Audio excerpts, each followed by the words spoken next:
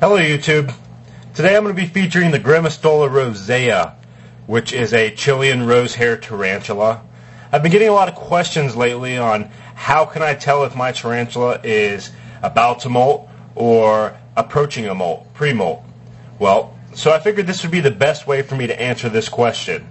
Here I have my Chilean rose-hair tarantula. Her name's Sheila. She is an adult female, and when they get to be this size, they very, very rarely molt. Maybe like once every 2 years to a year. Just really depends on the spider itself and how much you feed it. So, but she is in pre-molt, and I'm going to go ahead and point out a few different things where how you can identify maybe if your tarantula is about to molt. First off, I'm going to go ahead and zoom in here, and if you look on the back of her abdomen, you'll notice she has some blackening spots.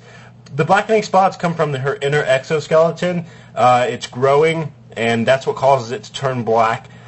She is a terrestrial species. They do kick reticulating hairs. Don't get it confused. Some species will kick the hairs off the back of their abdomen and have a light pink spot. The light pink spot is not an indication of a pre-molt or a molt coming. It just means that they've been stressed and kicked off a few reticulating hairs. I'm going to go ahead and zoom in here. This is her. She's a beautiful spider. It's been very good to me. I'm going to go ahead and point out, if you look on her abdomen here, right about there, and right in here, you can see it's darkening almost to a black color. That's her inner exoskeleton growing from the inside out, and eventually she'll lay down a bed of webbing and turn over and molt on that.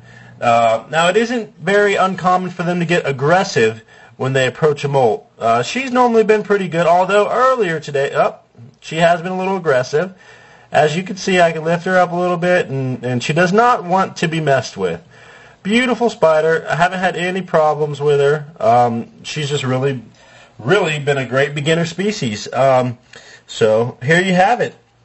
If you have any other questions, please feel free to post. I'll be answering. My next tarantulas videos I'm going to do is going to be the H. lividum, which is the cobalt blue, and the P. minimus, which is the orange starburst baboon. So, hope you enjoy. As you can see here, she's still in her threat posture. Why?